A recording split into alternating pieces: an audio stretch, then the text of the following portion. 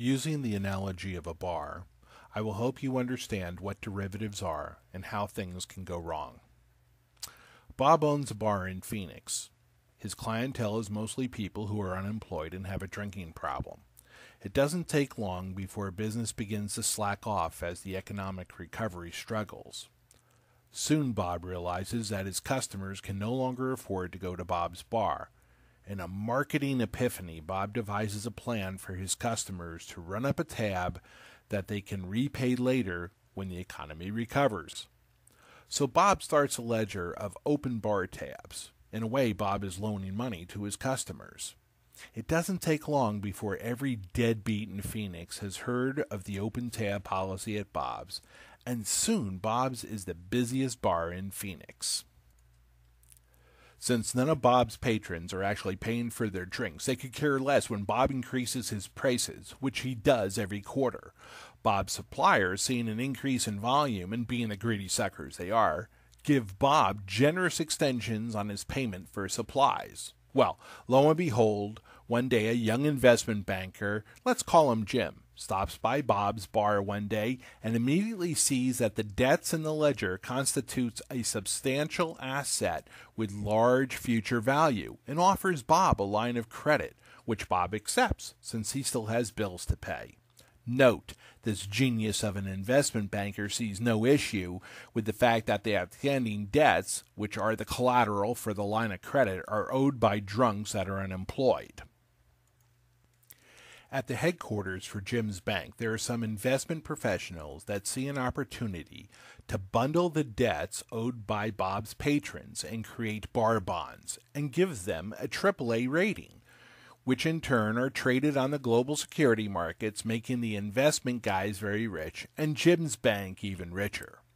The average investor seizes the opportunity to buy some AAA-rated bonds, and the value of the bar bonds continues to climb, and the top brokerage houses globally are soon selling the hottest assets since sliced bread and toasters.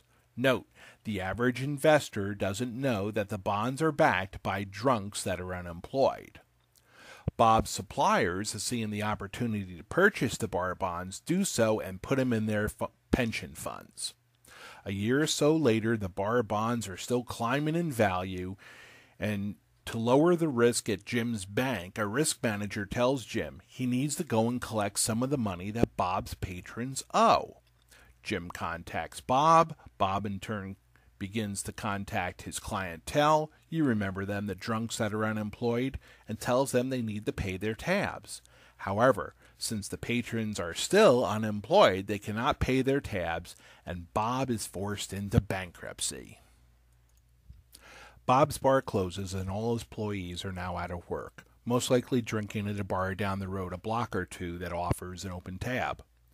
The news that Bob cannot repay the line of credit spreads quickly, and the bar bonds drop in value like a rock overnight. Without the inflated value of the bar bond asset, Jim's bank develops liquidity problems and thus cannot offer anyone else a loan, regardless of how good the collateral might be, which basically freezes credit across the community it serves. Bob's suppliers are now faced to write off the bad bar bond debt. Some are forced into bankruptcy, some are taken over by a competitor, who consolidates the operations, closes the local plant and distributorship, putting hundreds of people out of work. But as fate would have it, the federal government steps in and, using billions of taxpayer dollars, saves the bank, saves the brokerage houses, and even finds a way that the executives of these institutions can get a pay raise out of the deal. And that's basically what the Troubled Asset Relief Program, or TARP, was. Different video, cover that at a different time. How will the government recoup the billions of losses? Simple. By raising taxes on the people who are employed, most likely middle class, who have never been to Bob's in their life. And that is derivative trading.